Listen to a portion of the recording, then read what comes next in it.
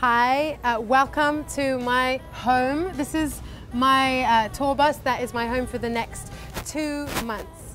Please come and look inside. Got everything we need in here. I feel like we are gypsies. Oh, I didn't mean to bang that. Anyway, these are the beds.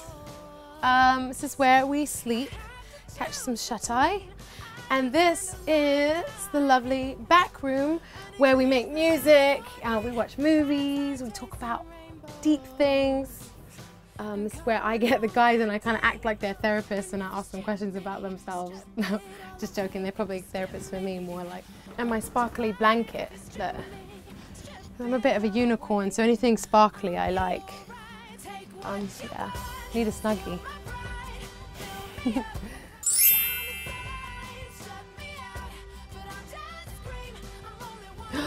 Would I rather be the most funny person in the room or the most intelligent? I think I'd rather be the most intelligent. I have a secret talent. I can turn my tongue upside down.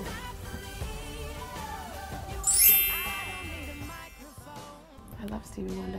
That was my first album that I ever bought. I actually stole it from the library. So it was like my first ever CD. And I never took it back, I never brought it back. Definitely Stevie Wonder influenced me, and it was an amazing moment when I got to sing with him. We were at a huge award show and I got to walk out with him and we sang a song together, which is really special. It would be Lauryn Hill. And my favourite band is The Roots. I love The Roots. I'm actually a fan, a proper fan. Like I say silly things. Whenever I see Questlove, I don't really know what to say and I say embarrassing things.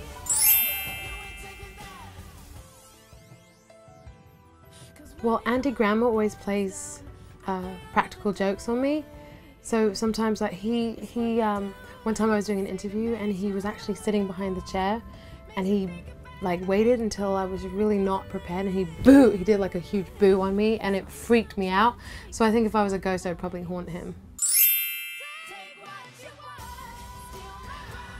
I think the hardest thing that ever happened on tour was when I first started and I had to do a different state every day of going to radio stations, and I did it for 6 months. And I think it was just like, it was so hard work. Like I almost couldn't keep my eyes open. I didn't get enough sleep and stuff.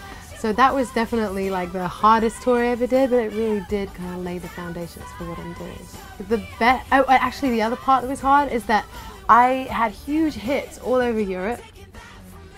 I had like 2 really big songs. They were actually big all over the world, but they hadn't been released in America yet. So I came to America and I was like a brand new artist. So I went from singing to thousands and thousands of people to being in America who nobody knew who I was.